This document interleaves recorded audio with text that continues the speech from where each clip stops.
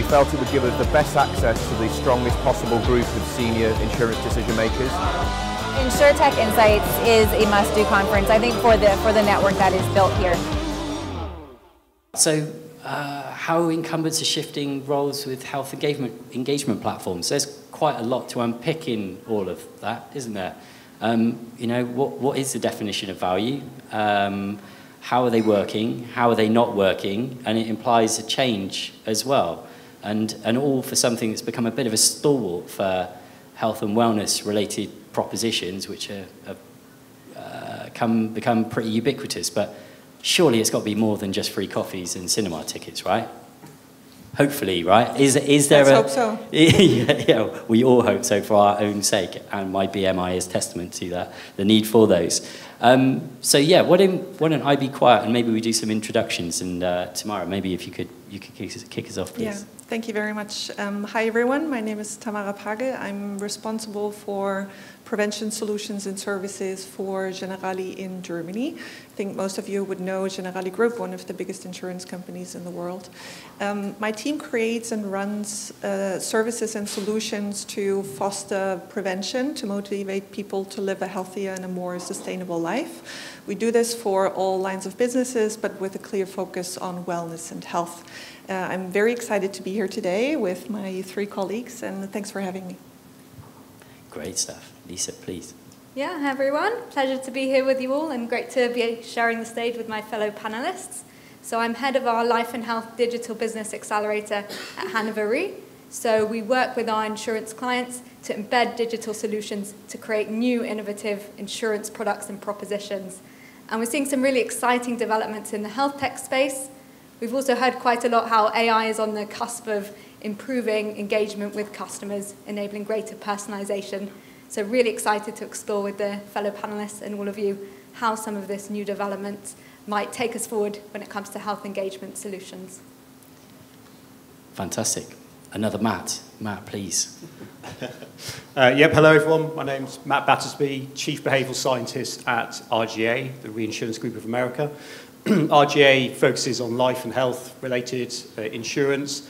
So my role in RGA is to help people make better health and wealth decisions by bringing a more scientific understanding of human behaviour across the value chain. So how do we get people to understand and want insurance products? How do we get them to be honest and accurate when they apply for insurance? How do we get them to stay fit and healthy once they have it? And then claims process as well. I think most simply I would say my role is to help our clients, insurers, to create products, policies, communications based on how people really do think and behave rather than how we might wish them to think and behave. And I'm very excited to be on the panel with everyone today and to share our thoughts. Great stuff. Last but not least, Peter. Yeah, my name is Peter Onimus. I'm the founder and CEO of Dakadu. We are a Swiss company that are building a B2B lifestyle and health scoring platform. We started out 13 years ago. Today we are the platform for 35 of the top 100 insurance operators globally. So United Healthcare Group, Aon, Prudential, Manulife, etc. Our aim is not so much just to say we're going to give you a free cinema ticket or a coffee, but we really want to try to help people find their health potential. So we work with since 13 years, AI-based, that we first create a baseline of health, which is the health score, and then we try to figure out who are you, and then we try to help you understand your life. So in my case, I sleep too little because I run a global company, and I weight a little bit too much. So basically, very soon, the system will then try to get me move a little bit more, maybe go a bit earlier to bed, etc. So it's really about understanding your life, and you are not somebody else. We are all individuals, and our health, in my eyes, is the single largest asset we get when we get born. Wonderful. Well, there's a good backdrop. We've got a group of people seeing the change and being the change in this area. So why don't we get into it and kick off? So, look, why don't we start at the top? And Lisa, maybe this is one for you. And do these engagement platforms offer any value? And if so, how would you define it? Yeah, there's lots of value to be created with these platforms, and over the past decade or so, we've really seen insurers embracing these platforms and using them to support their customers. So it can add value both on the insurance side and also on the customer side. So in terms of the insurance value, some of the big sources we've seen are on the new business side, so really helping to attract new, healthier lives onto the product. So if an insurer gets it right here, they might even see a 10% uplift in new business, even if they're a traditional, well-established incumbent player. And then the real value of these engagement platforms is actually finding a way not just to sell insurance and then someone doesn't interact with the policy until point of claim, but actually creating value for that customer all the way through that policy lifetime. So that creates value for the customer to help them improve their health, and I'm sure Peter will go into some of the health improvements they've seen. But then for the insurer's side, it can also improve the persistency on the policy. So particularly at early durations, there can be really high lapses. So actually by engaging customers, it can retain customers, and not just retaining customers, but retaining the most health-conscious customers. So it can really improve that risk profile of the book when it comes to the insurer as well. And all of that not only helps support the customer's health through engaging in these platforms, but like you say, insurers are keen and hungry to share some of that value back with the customers, whether that's premium discounts, free coffee, or perhaps even more relevant health-related rewards as well. Awesome. So we're starting off with the happy place, you know, the positivity. What else? I know, Tamara, you've got some thoughts and some examples. I want to echo on specifically one point that Lisa just mentioned. I think as an insurance, you're used to talk about claims, about things that can happen to you, about risks, about negative things. Those platforms have really enabled us to turn around the conversation to a more positive one, where you actually try to prevent something from even happening, and you even reward people to going that further step. Even though that might feel a bit unnatural for an insurance company at the beginning, it really gives you an opportunity to create a more positive impact and a more positive relationship with your client long term. So I do really agree with that point, and I think we're only at the beginning of really tackling this point from a communication and marketing perspective. Wonderful. Matt, we're talking about customers here. I think this is the point at which we introduce you and your team and the work that you're doing, and ask for some thoughts. Yeah, so I agree with what's been said, but I also have a caveat to what's been said, I think. So what I agree is RGA ran a survey, global survey with clients about 18 months ago when we asked them about sort of commitment to wellness and wellness programs. I think about 75% of clients globally said they have wellness programs or are about to launch one and see it as a priority. So insurers clearly see it as having value and adding value. And I think one of the attractions is, as you were saying, all these ways it can add value. So can it increase sales, ideally risk selection, attracting healthier lives? Is it good for engagement? Can we use it for cross-selling? Can we use it for dynamic pricing, dynamic underwriting? Can it also change health behaviours to improve mortality and everything? These are all great potential areas of value. My caveat, I think, is that sometimes there is a wish or hope that a wellness program would deliver all of those things equally. And from a kind of behavioural science point of view, there is always a challenge. If you design for everything, you design for nothing. If you design for everyone, you design for no one. Sure. And so I think when we look at value, we always look at, okay, well, what's your priority of value? You know, what's the most important thing to you? Is it risk selection? Is it health behaviour change? Sometimes they contradict each other slightly. So it's really understanding what that value is. Okay, well, we scratch away at that. Well, we started to scratch away at a fairly complex part of the conversation. But before we get there, Peter, I mean, you're at the from switching from a kind of an insurance focus to someone running a global business specializing in this stuff. What are you seeing, and what constitutes that? When we started out with Dakadu, we went after the life and health insurance companies, and we didn't actually intentionally, went after them, but it kind of happened. And what I want to get at is we've seen the market change very dramatically over the last 10 years. So number one, every American flips their health insurance every 18 months. So there is zero meaning of doing a wellness program if people flip. So this was, for me, one of the first key, I would say, learnings. And we did discuss before, it's bloody hard to change people's behavior. If you every morning are drinking a double coffee with, 6, spoons of sugar. Have you been in my house? This is awkward. So I don't think one size fits all is just going to work overnight. So what we are trying to do, and I'm saying trying, is to build an ecosystem where everybody wins. So what we have seen is now the banking world is coming in. So HSBC licensed our platform. Why did they do that? Because they wanted to show #WeCare.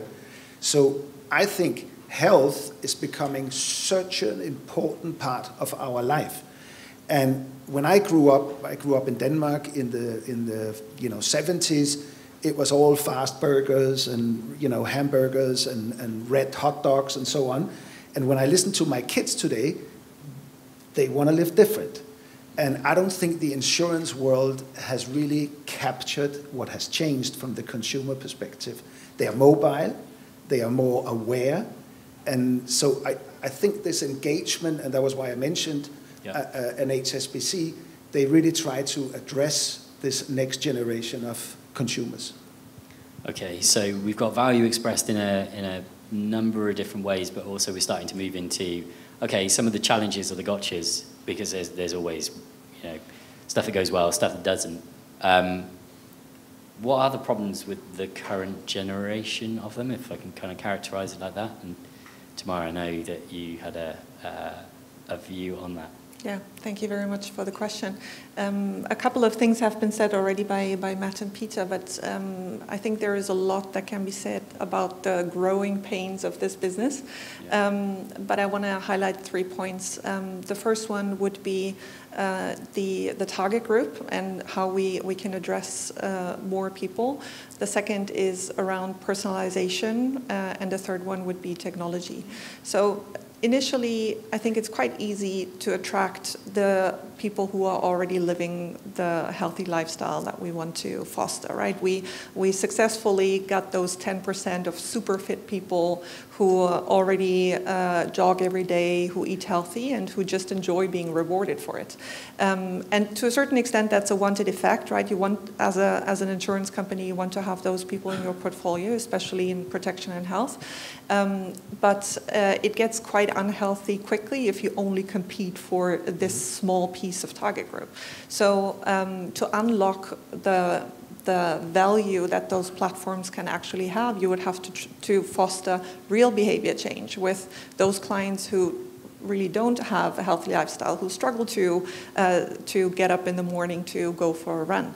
And that's difficult. It takes time. It's a communication issue at the very beginning. It's tough to address someone who's obviously struggling with his health to say, well, this could be a solution for you, right?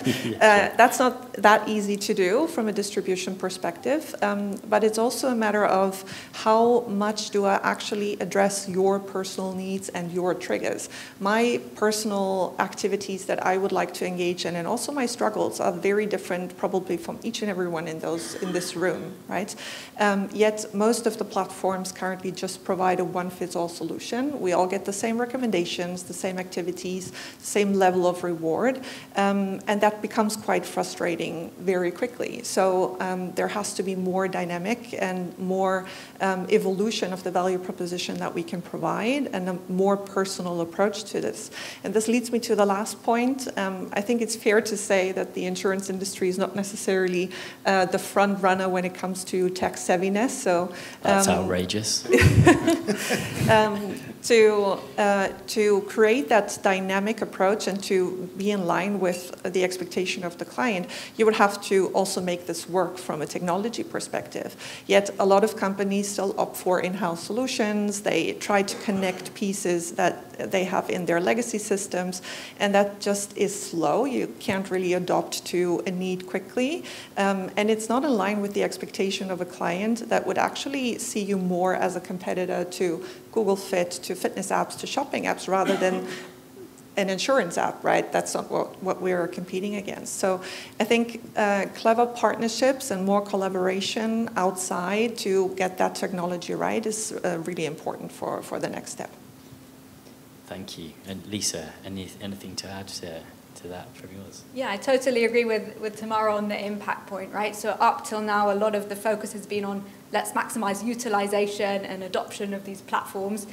You know, can we get 90% of customers using these platforms?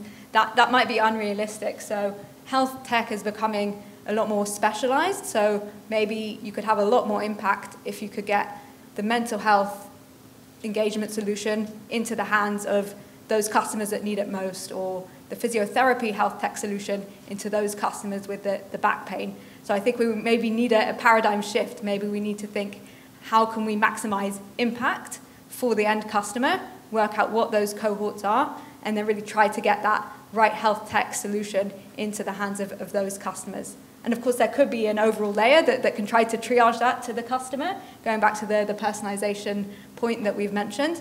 But the key is to maybe think, let's not just get 90% of people using this platform. Let's see who can we target to really have the most impact. So targeting someone who goes from 3,000 steps to 4,000 steps a day, that could even have a much bigger impact on the mortality profile of the book than targeting someone who walks 9,000 steps a day to go 10,000 steps a day. So I think it's an exciting time with the health tech that's out there to really be a lot more targeted in terms of the impact that we can have across the portfolio. Cool. So it sounds like things are maturing, is my kind of read on that. But what about from a customer perspective, Matt? Do customers care? Are they ambivalent at best? Are they shopping around? You know. So they say they care, which is not always the same thing. Yeah, I mean, I think there are kind of three behavioural challenges we always see with kind of wellness solutions. So the first one is uptake. Can you just get people to take on the wellness solution? And the challenge is that there are a lot out there at the moment, so it's quite a competitive marketplace. I had a look, and apparently there's 400,000 wellness apps available on app stores now. I haven't counted them. So yeah. What a night you had last night. Yeah. I was going to say, have you tested them all? Yeah, exactly. And most of those just are hardly downloaded, you know, a few thousand kind of downloads at most. But so say you do get someone to take up your program, there's then engagement, and you see a lot of these, even if they're downloaded or kind of signed up for, engagement falls pretty rapidly. It might be even sometimes just after a week or two. But obviously, the biggest challenge then is the health behaviour change one. And as you said earlier, health behaviour change is really hard. We all say that we want to be healthier, eat better, exercise more, but our behaviours don't often live that out. And sometimes the problem is you base propositions on market research to say, oh, people say they want to get fit, they just need a bit more information or a bit of an incentive and they'll do it. But what you're hearing from people there is their kind of idealised version of themselves. Yeah. It's like, of course I'll want to eat a salad next week. I'll have the burger today, but I'll eat the salad next week. And so you design your proposition based on that idealised version that we might have, but also they might have of their behaviour. And that's why you have to actually build in a genuine understanding, not just what your customers tell you sometimes about what they need. Great stuff. And again, from the coalface, Peter. Yeah, so I think the insurance industry is sick, and I really mean it the way that I say it, because basically we run the business on life tables that was invented 175 years ago. So Gomet was a British mathematician. He sat down in 1824 and he said, you will have an accident, you will get ill, and you will die. I know it's not very romantic, but basically what he was calculating was the distance to disaster. And I think in a world where we have so much data, we can predict and prevent in a lot more powerful way. So I want to keep you healthy as long as possible. And I know there was a very famous Harvard book called Lifespan, and I actually think it's a very wrong title, because I don't want to be 200 years old, sit in a wheelchair, be blind, and have lost 2 eggs because of diabetes. And I'm extra provoking, just to explain, I'd rather be 90 and have had a great life. And what I'm getting at is, I believe health span should be the focus of any insurance company. And that brings me to the key point. I spent going around the world, as you know, all the time. I was just in America. 67% of all Americans cannot afford their health insurance next year. This is their number one, and you will see the election. On Swiss national TV, Thursday evening, prime news, 47% of all Swiss are deeply concerned about their health insurance. So I think the insurance industry, and that's why I'm saying it's sick, I mean, it's my clients, are living on borrowed time. Because the model we built about solidarity principle and eat all you want, $5.95, is not going to survive in an economy where information, machine learning, and so I think insurance is at its end of life cycle, and they haven't woken up to that yet. Okay. Wow, how do you follow that? Well, let's start looking to the future. Maybe let's switch a bit. How do we make these better? Because you set the context of, look, there's value there. Consumer expectations have moved on. The market needs to move on. How do we make things better? And Matt, I think maybe from you first. Yeah, I mean, so obviously I think we need more behavioural science embedded into all these solutions. Let me give an example of an interesting kind of behavioural intervention in the last couple of years. I'm using interesting in the British kind of, this is a safe space. We're at Insurtech Insights. So in England, people who are from here will know that in the last couple of years, restaurants above a certain size have to put calorie counts next to items on menus. I think some European countries do the same. Idea that came from the US originally. And the idea behind that is, of course, people want to eat healthily. They're just lacking the information. If I give them the information at the point they're making a decision about what dish to eat, they'll eat healthier, right? Sadly, the evidence doesn't quite back that out. Some evidence it has that positive benefit. Most evidence that it's kind of neutral. But also some evidence that it backfires. Actually showing people their calorie count, people make worse decisions about healthy food. And the reason for that is because we sometimes misunderstand what someone's goal is when they go into a restaurant. Your goal is probably not to eat the healthiest thing on the menu. Your goal is, what's the tastiest thing and what's the best value thing? And if there's 2 burgers and one's got double the calories for the same price, you probably think, that's going to be tastier and that's going to be, better value. And what I think that is an example of is misunderstanding what people's true goals are. We think their goal must be to be healthy, that's the rational goal. Actually, often we see in health behaviour change, people you look at smoking or alcohol campaigns, so much research shows that it's easier to encourage someone to reduce alcohol or smoking by appealing to the impact it has on their appearance, saggy skin, premature aging, than it does on long-term bowel cancer, health and things like that. So I think where we're seeing the most successful kind of wellness proposition stuff going now is really understanding, okay, let's build for the true customer here, rather than the actuarial assumption about what a customer is and how they should think and behave. Let's design to that true person. That's why I see the exciting stuff at the moment. Great. Any other thoughts from you all you'd like to field that? Lisa, please. Yeah, I think it's a great, exciting area, right? So to build on the preventative healthcare and really appealing to customers on their health. We did an internal pilot with a company, Gene Planet. So it's all about combining lifestyle and health genetic insights together with blood data, wearables data, all these different types of data that are out there to really empower people to take that ownership on their health. So in my case, in the pilot, I found out I was at high genetic risk for cardiovascular disease. And I mean, that on its own, it maybe isn't worrying. I'm quite young, statistically, those old life tables that you were talking about, Peter would say, unlikely to die from a heart attack. But what I could see from the blood test results was that I had high cholesterol as well. So that then made me worried, right? That's starting to increase the cardiovascular risk for me. So as a result of that, I was actually coached to take action and reduce the amount of high-fat food, so giving up those lovely things like cheese and chocolate that I love a lot. To your point, Matt, I did cut those out for a couple of months, right? I completely cut out chocolate and cheese. I did another blood test, and then my cholesterol came back within normal range. So that did give me the proof that, making that lifestyle change can improve my health. And then from there, it's more about that balance and moderation, right? So just eating a bit less of the cheese and chocolate than I was before to navigate that risk. So those are the sort of more personalized insights when you start to bring together some of the medical science technology, some of the behavioral angles, some of the health data that's out there. You could really start to get people to engage in more of a preventative healthcare approach so that they can really live healthier for longer. Fantastic. We've got a question from the audience. It probably ties in at this point, but have any of these platforms delivered on tangible health outcomes? I think we've got an example here of an effect. And Tamara, I know you'd mentioned some of the some pilots or POCs that you've been running as well. I know also there's some secret squirrel stuff that maybe can't disclose all of it, but maybe some highlights perhaps?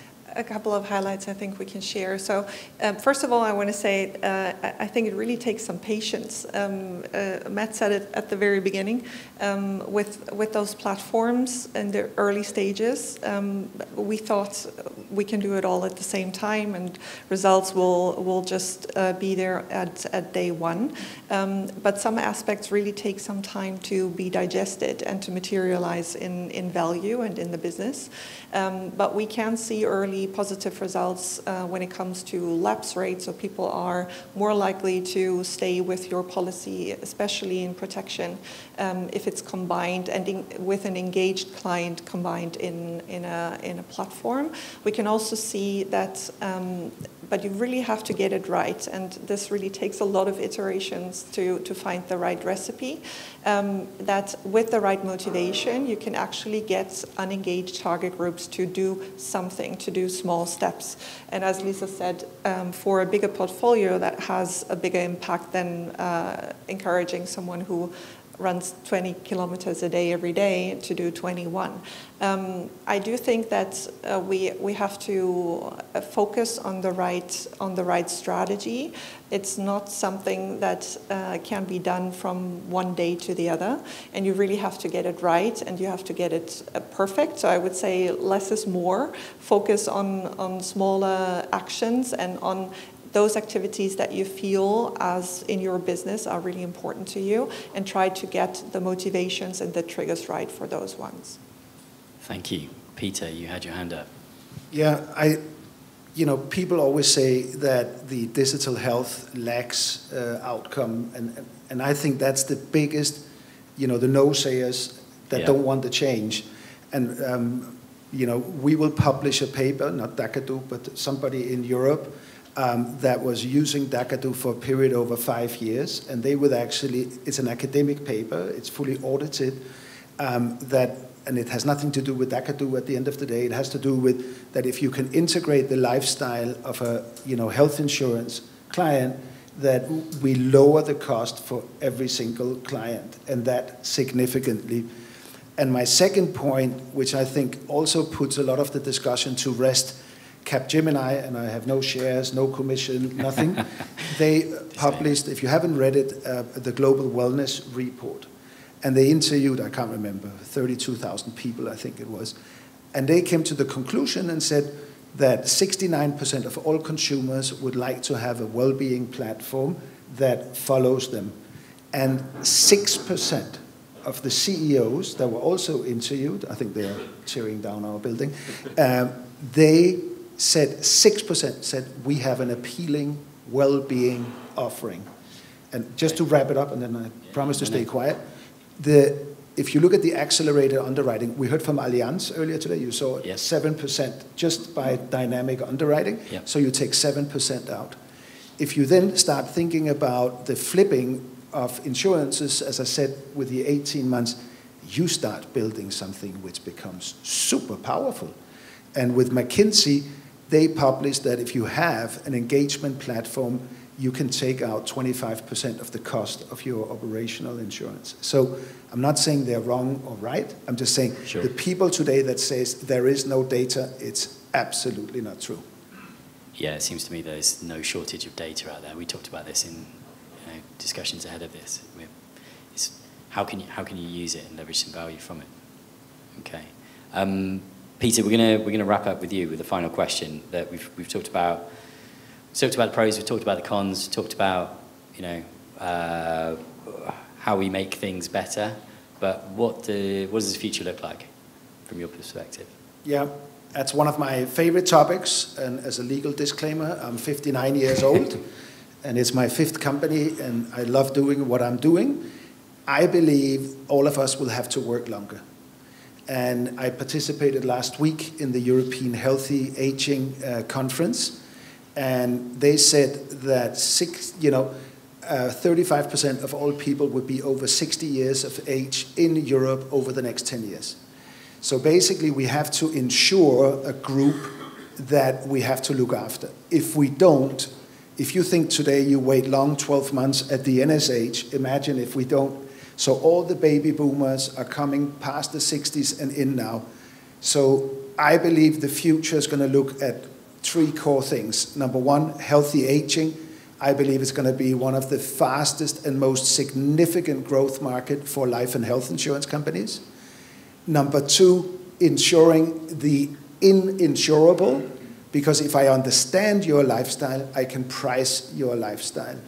And number 3, I think, and this is provocative, I do believe over the next 10 years we will conquer diseases such as cancer, but we can only do it with data. And I really believe in Europe we need to start taking data a lot more serious, have the right laws, but now there's coming the data sharing for digital health across Europe, and that's going to bring health you would never have thought about before. Okay, fantastic, thank you. We've probably got time, guys, for a couple more comments on that, and we'll go to a couple of questions. But yeah, any other thoughts about what the future looks like? Is it, do you share Peter's view? Have we got any contradictions, or what do you think?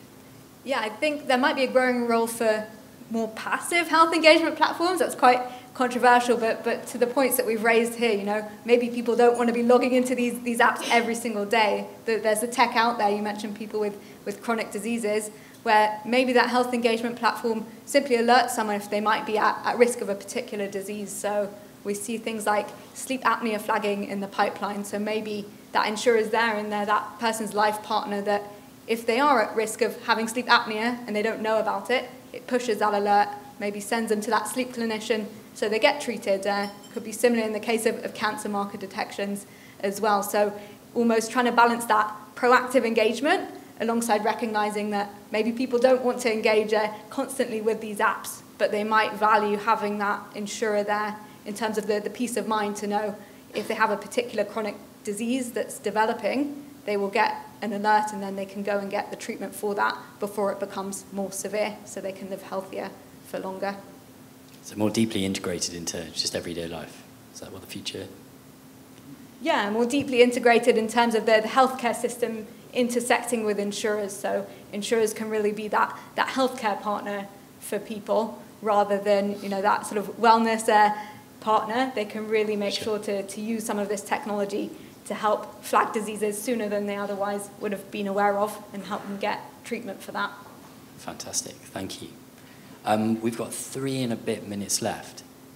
Have we got any other thoughts before we move on to some questions? I would like to build on what Lisa just said. So I think there is a gap between the wellness piece and the very prevention-driven positive aspect of engaging people who are still healthy. And there is a lot available in terms of services for chronic conditions, for health management. But there is very little to connect those two worlds and to make sure that people really catch something before it gets really bad. We see very low traffic in those health services, as good as they might be, and they do what they intend to do if the person is actually following through with it, but the dots are not necessarily connected. So I do believe there is a lot of power and a lot of value that sits in there, and it pays into Peter's point of living, not just living longer, but living healthier, because you actually utilize all of the tools that you have at hand. Fantastic, thank you. Matt, are you... I would just say one thing. Last words. I'm always interested in how you keep these things relevant in a competitive kind of marketplace. One of the things I'm interested in is where there's an opportunity to link programs that improve personal health with programs that improve planetary health as well. Yep. So there are a lot of behaviours which are good for you personally, but also good for the planet. So reducing your tobacco consumption, alcohol, there's lots of CO2 involved there. And we're increasingly becoming aware of the health impacts of climate change and things on people, and are we too focused just on the personal, when we could also be rewarding things that benefit the planet? And to your point about targeting the younger generation, there are lots of people who care about that and perhaps want to be rewarded as much for that as for the health angle. And the benefit for us is that these also have a health benefit as well, these positive climate behaviours. So I think that's an interesting area for the future. A much bigger role. Actually, there's a question that's come in around maybe when we talk about health, it becomes a bit synonymous with physical health, but also do we take, well, I'm going to infer from this, a more holistic view of health and wellness to encompass mental health, for example, as well. Certainly from the research we see and do, we see financial wellness being a key contributor. We talked about sleep apnea and therefore the impact of a range of conditions impacting health overall. Is that fair to say? Yeah, Peter? I can give statistical data there. So over the last 5 years, we see that youngsters between 20 and 30, they go 18% more to the doctor than the previous generation.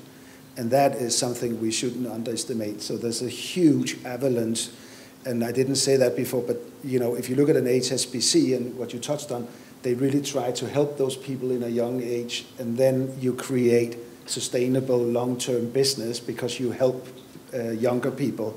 So yes, I do believe that mental is a core issue, unfortunately, with COVID. And sure.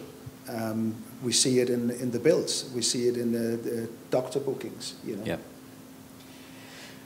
Well, thank you, everybody. I think we're at time now.